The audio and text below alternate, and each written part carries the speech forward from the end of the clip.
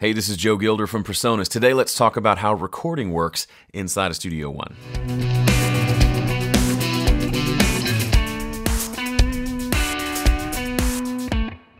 Okay, you've got Studio One installed. You have a microphone plugged into your audio interface, ready to go. Mine's plugged into channel 3. Just file that away. What next? Well, first of all, let's start on the start page and make sure that our audio interface is here. A lot of times, when you first open Studio One, it'll just default to the built-in output on your computer, as in like the little headphone jack. That's not what we want to use. We want to use our audio interface. So click on this and just come change it'll be playback and recording device. Just change the playback device to your audio interface. For me, that's a PreSonus Studio Live 24. Make both of these the same, okay? All right, we got that there. Then let's check. Let's leave that. That sounds good. All right, let's create a new song. I'm going to create a blank project called blank project. We'll call it song because it's not technically a project in Studio One. Boink. All right, blank. Love it. Let's create a track. So we're going to hit T, which brings up our create track. We'll call this vocal, and we'll go ahead and make some selections here. I will assign it to input 3, and I will hit OK. All right, great. Now we have a vocal track. Now, if you recall from my overview of a couple of the different overview videos that I've done, this is the record enable button. This is the monitor enable button. When I hit the record enable button, we can now see that there is a level here. Now, there's a setting inside of Studio One, audio input. I always forget where it is. Okay, I've been sitting here for like 2 minutes. It's right there. Monitoring follows record. You have the option to turn that on to where whenever I record enable a track, it also does the monitoring. For whatever reason, my main output was set to channels 25 and 26. That's from a long time ago. Okay, now it's coming out the proper outputs, but what is the problem? We've got a delay. That's called latency. If you're wondering why you go to record and you hear it like that. That is because your computer is processing the audio, the combination of your audio interface itself, and then the computer and the processing and how you have things set up is set to maximize processing to minimize things like dropouts. But in this scenario, that's not going to work super well for us. So there's a couple of options inside of Studio One. One is to go into your settings and mess with the buffer size. So if we go to our settings, come to audio setup, audio device, we can see here we have this device block size. I've talked about this before. If we bring it down to something like 64 samples, that's going to say process this audio a lot quicker. And we can actually see the latency, 3.6 on the input, 3.3 on the output. That's a total of around 6 or 7, right? Now, if we come over here to processing, we can also go a little bit further, and we can say there's dropout protection enabled. Now, dropout protection means if we set it to maximum, then the signal will never drop out, meaning there's going to be enough processing on hand to handle everything. However, sometimes that can be tricky. If we bring it down to minimum, maybe we'll get a really low latency, but we might have some dropouts because we're forcing the computer to work too hard. A lot of it has to do with just how fast your computer is. The other thing to note is down here, monitoring latencies. This is really what we care about. At medium, with the device block set to 64 samples and then the dropout protection set to medium, I can see normally I'll be getting 38 milliseconds of latency, which isn't great. But then in low latency mode, which I'll talk about in a second, I get 8.29 milliseconds. That's not bad at all. If I go down to low, it changes the standard, but the low latency mode kind of stays the same. Low latency mode is pretty much, it's always at 8. So I can bring this up to like maximum, so I don't have any dropouts. My normal latency is going to be really long. It's not going to be usable, but my low latency mode will still be 8.29 milliseconds, which isn't too bad. If I want to make it even faster, I can try processing at 32 samples, which now we can see our round trip latency is 6.29. Anything under 10 tends to be pretty good. So let's stick with that and see how that works. All right, I'm going to hit record, and let's see what it sounds like. Testing 1, 2, 3. Testing 1, 2, 3. So right now you're hearing my voice through my microphone that's going through the board. That's what you're listening to right at this moment. And then you can hear there's still this huge latency. This is where people get confused. They say, wait, I went and adjusted my buffer size down to 32 samples and there's still a crap load of latency. What's the deal? Well, Studio One gives you basically two modes for monitoring. Standard mode, which is what you're going to use for everything you do except for recording. It's going to give your computer plenty of room to handle the processing. But this low latency mode flips the way Studio One works just while you're recording without having to come in here and adjust these buffers all the time. How does that work? It's this little Z looking symbol down here on your main output. See how it says enable low latency?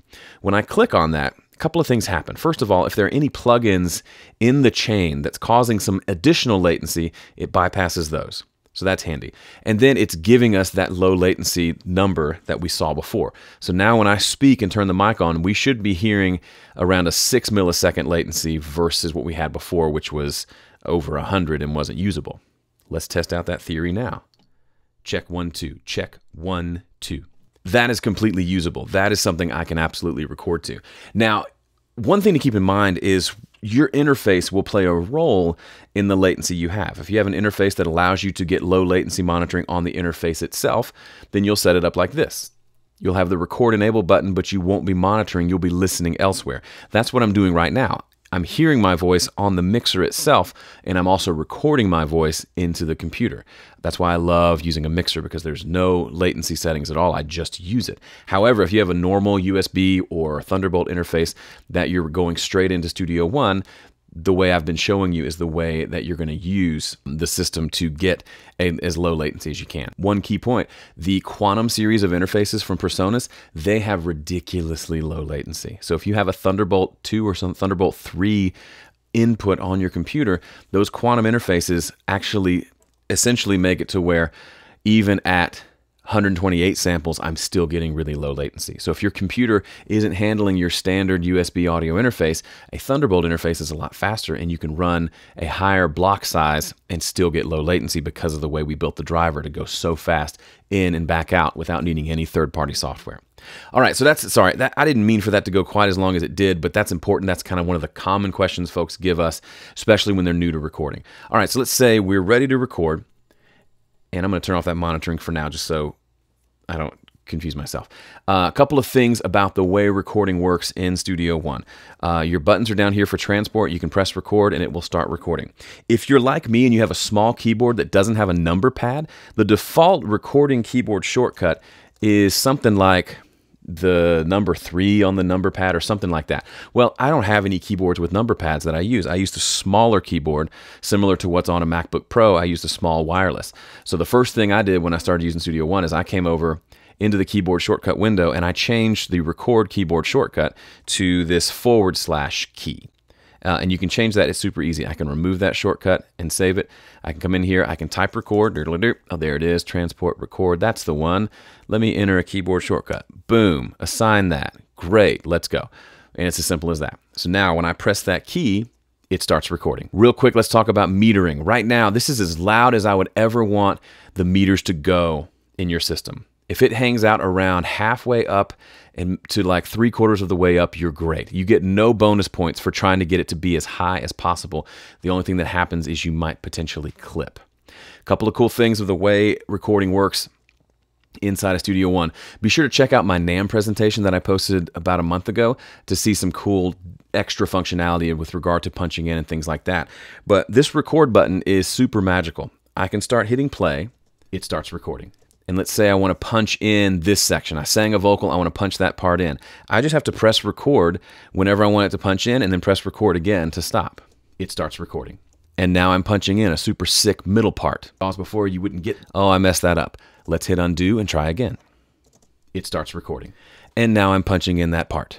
I know in some DAWs before you would, what's really cool about Studio One, it automatically crossfades both of those ends. So it will sound nice and smooth when you play it back. It starts recording.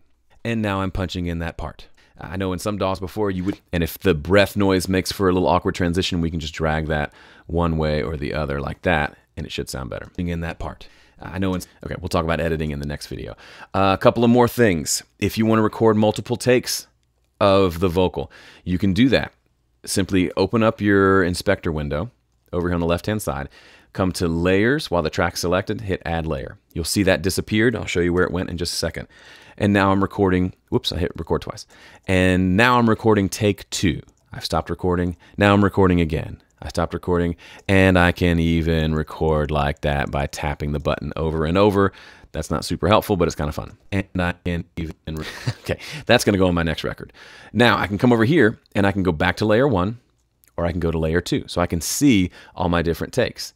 Well, let's say I wanna see them all on one page. I can do that by clicking here, clicking here, and now I can see by zooming out, this is layer 1, this is layer 2. If I add a third layer, I can see the third layer here, and layer 1 and layer 2 are down here.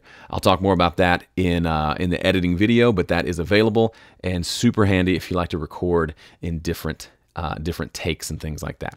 Now let's talk about a couple of cool functions that if you're used to recording, you'll want to know how to do these. The first is pre-roll. Let's say I want to come in right here, but I want 2 bars of intro. Look down here in the bottom. There's a couple of buttons you want to be familiar with. This is the pre-roll, and this is the auto punch. Keyboard shortcuts O and I. So if I press O, I've now engaged pre-roll. If I come over here to the metronome settings, I can actually say how long my pre-roll is. I usually use 2 bars, okay? So let's say I want to punch in right here.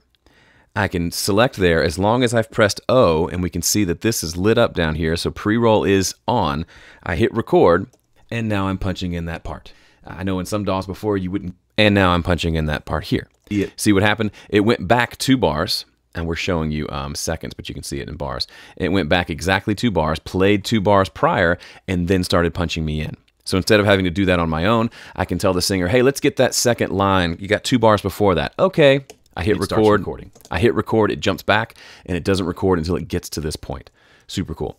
Let's say you're recording yourself and it's a guitar solo, and you want to just punch in a certain section, like this section here, and then you don't want to keep recording. You just want to punch in a section, and you're playing the guitar, so you can't punch it in. Well, if you don't have a foot controller that allows you to do that with your feet, which is hard to do anyway, you'll want auto punch mode. So I flip over to that, or the keyboard shortcut for that is I. By the way, O and I alternate between the two. You can be in one or the other. Then all that does is I select the section with using my loop points. So this is my looper. If I hit / it turns my loop on and off. I don't want to do that. I just want to select the section. Now I just back it up. I hit record, and it's going to start right where the locator is right now. And then when it gets to here, it will automatically punch that section in, and then it'll automatically stop recording at the end. Here's what that looks like. I'm back here. I hit record, and now I'm punching in that part.